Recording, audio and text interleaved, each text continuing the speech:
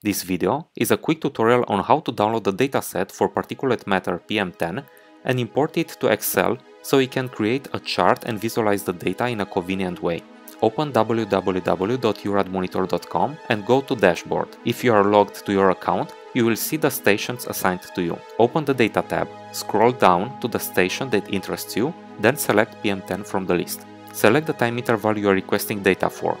For this example, we'll be downloading the 2 weeks of data at the beginning of March 2018 from a uRADMonitor industrial unit installed in Slovenia. Make sure the CSV format is selected, then press Go. The download will start automatically. Click the file to open it in Excel. We'll be creating a number of extra columns to make this easier. The first column is the time coordinate for the measurements in Unix time format.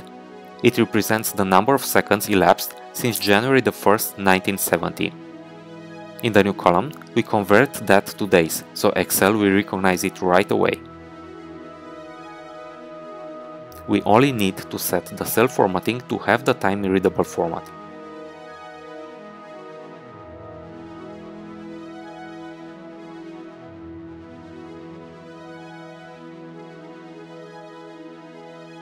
There's a lot of data here, measurements taken every minute.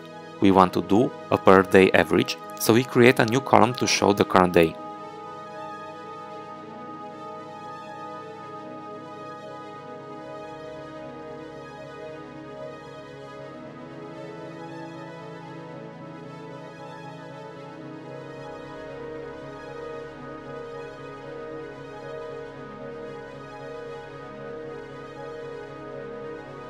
The GMT value will allow us to localize the time coordinates to the local time.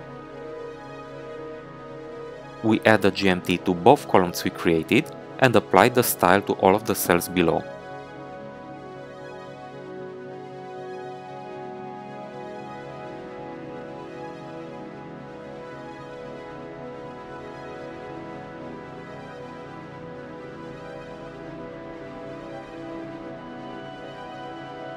You can copy the formulas we've used in this video.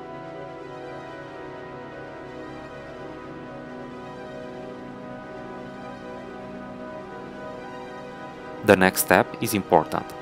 Excel subtotal option will be used to compute the daily PM10 average. We select PM10 to add average for at each change of day. The results are placed after the set of data corresponding to a date. We use the left side buttons to hide the detailed data and only leave the averages.